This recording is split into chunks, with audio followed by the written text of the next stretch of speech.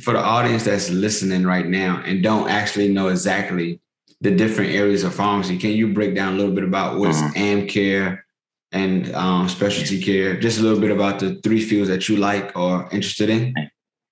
Certainly. So AM care is basically managing chronic disease states. So there's going to be different types of ambulatory care clinic. The residency that I'm at, we have a Coumadin clinic and a diabetes clinic. So those are our two main disease states that we manage. You could have an asthma clinic, a COPD clinic. You could have a heart failure clinic. So those are other clinics that exist out there. There's even psychiatric clinics as well.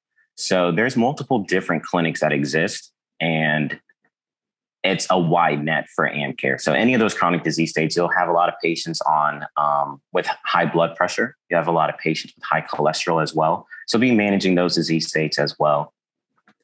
Transitions of care is different depending on the setting. The residency that I'm at, we have an outpatient transitions of care program and not an inpatient. So I'm not exactly sure how the process goes inpatient because we don't have that. But outpatient, it's more we follow up with patients within 2 weeks of being discharged from the hospital that we feel have a high possibility of possibly being readmitted to the hospital, maybe because they don't have a primary care physician, maybe because of whatever brought them into the hospital. We just want to double check to make sure they're feeling well, if we need to make any adjustments with their medications. So they'll usually come into the clinic. We'll have nurse practitioners that us pharmacists would work alongside with. And through the nurse practitioners, they would be the ones prescribing the medications. And then we'll have a discussion. We'll meet with the patient, go over their medications, see how they're doing, and see if there's any adjustments we need to make. So it's a very collaborative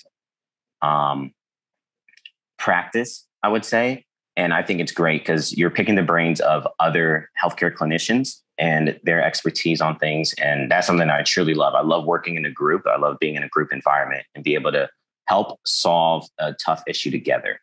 And that's basically what transition of care is. You just have these patients that you're trying to prevent from being readmitted.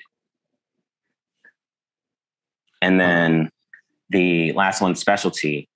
That one is, if you watch TV, it's all those drugs that you can't pronounce that you see on commercials. So disease states that you'll be managing will probably be HIV, hepatitis B, commercials for stuff like Stelara, Dupixent, for like psoriasis. That's a common one. What else? Rheumatoid arthritis. So Humira might be a drug some of you have heard about. So a lot of those meds are what you'll see in a specialty clinic, and they're very, very expensive medications. But it's interesting because it's not everybody has it. So it's kind of cool to be in that field to help these people that have like these rare disease states and to help be of service to them, because they were probably struggling a long time to figure out what's wrong with them.